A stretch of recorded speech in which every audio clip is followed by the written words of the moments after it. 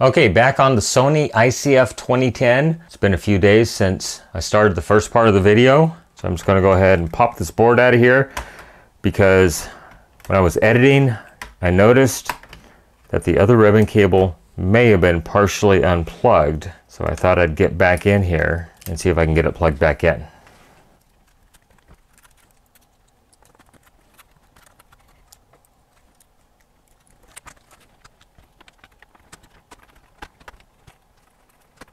Okay, both ribbon cables have been seated. Let's go ahead and power it up and see if the power button works now.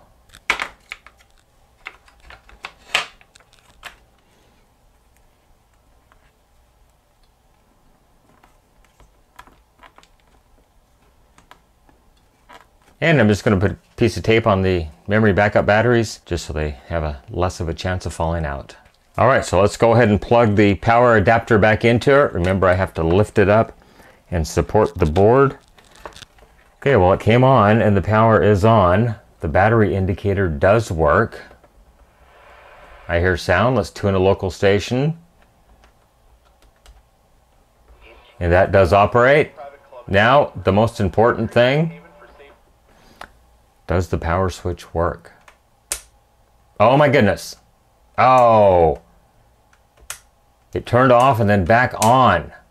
Oh, I think it's just got a bad switch. Yeah, because it did work momentarily. Interesting. Well, let me get a schematic up, find out where the power switch actually goes. Okay, so here is the block diagram of the power switch, S502. So you see pin 8 and pin 9 that feed into the main control, IC501, the microprocessor. So that is pulled up via a 1K resistor to the 3-volt power supply line. So when you select timer power, pin 8 is pulled up to 3 volts. When you select radio timer power, pin 9 is pulled up to 3 volts. When the unit is turned off, pin 8 and pin 9 should be effectively pulled down to 0 volts. Let's take a look at the schematic. So here you can see the power switch circuitry I have circled in red. R549, the top side connects to the positive 3-volt line. Pin 9 is connected via a 1 megohm resistor to ground. Pin 8 is connected via both a 1 megohm resistor and a 0.01 microfarad capacitor to ground. So those should be continuously pulled to ground.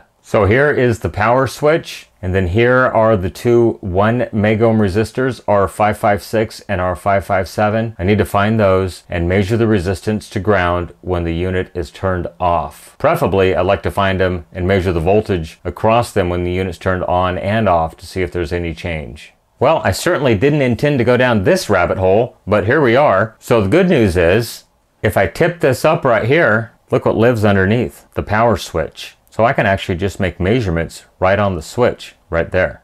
So I've got the radio powered on, and I can go ahead and measure the 3-volt source right there, and it's perfectly fine. Oh, look at that. It turned off and back on.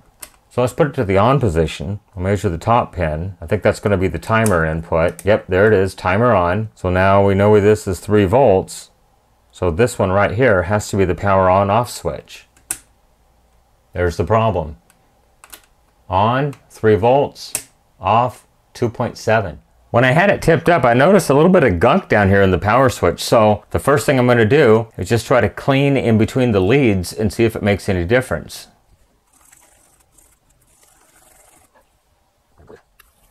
Well, that certainly seemed to do it. Power on. It's got audio. Power off. All right, let's go ahead and hook up the 3-volt power supply. Turn the main power on, and we'll go ahead and measure that pin. I see 0.00. With power on, 3.026. Power off, power on, timer. It's working perfect. Just some crud on the circuit board, conductive no less. Well, I think that's going to be it. I just got to get it back together now.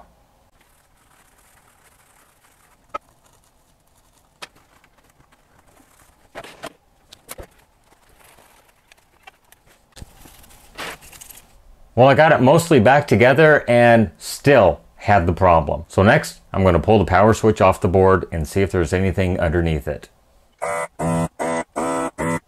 All right, power switch is unsoldered. Let's see if it's going to cooperate and come off the board easily. Yes. Well, there's the bottom of the power switch. It doesn't look really good. Let's take a look at the bottom of the circuit board and see what it looks like. Well, I do see something around one of those pins, and I think that's the power pin. So I'm going to have to clean it off with a little magical solution acetone. All right, well, I don't know what that was on the circuit board, but I probably should have measured it with the ohmmeter first, but it looked conductive. Maybe some soda got spilled in there at some time, but take a look at that bright green circuit board now. Much better than before. So let's take a look at the terminal side now. Well, there is the terminal side, cleaned up with some more magical solution acetone. Looks absolutely like the day it was born. So let's go ahead and clean the bottom of the switch the same exact way, just to get anything off of it.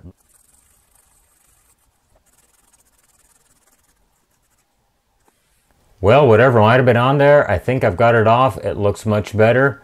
There definitely was something sticky on there that really didn't want to come off, but the terminals look absolutely perfect now. So I think I'm just going to go ahead and reassemble the unit now and see what happens. But before I do that, I'm going to make a mess. I'm going to shoot it with some deoxit.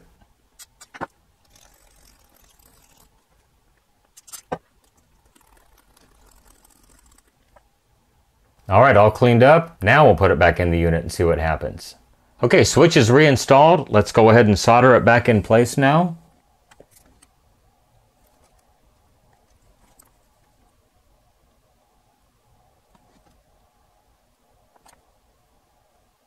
All right, there we go. Looks excellent.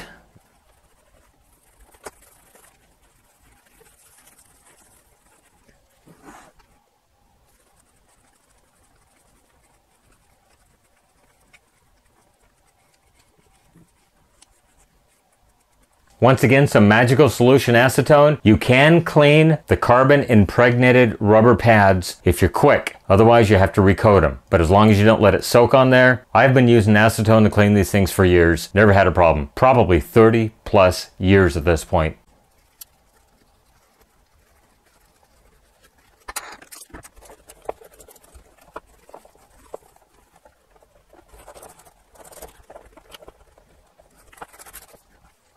All right, here we go. Power on.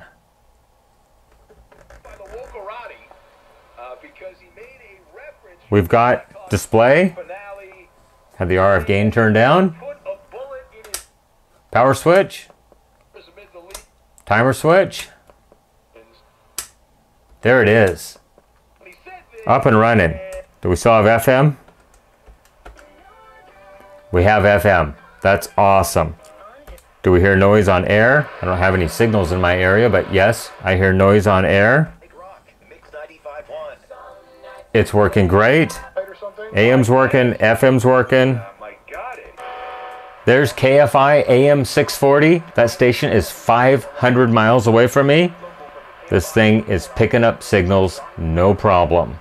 But anyhow, that's it. The repair on the Sony ICF-2010. No power switch operation. No LED, no station, it's up and running, another one saved from the recycle bin. Go ahead and leave me a question, a comment, a concern down below, good or bad. I try to respond to all the questions when I have time. You can follow me on social media, Facebook, Instagram, Twitter, at NorCal715. You can email me, norcal715videos@gmail.com.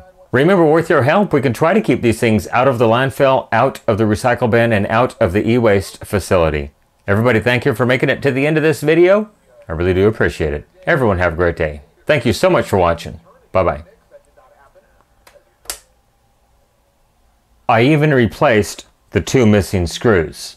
And yes, the unit does work on batteries.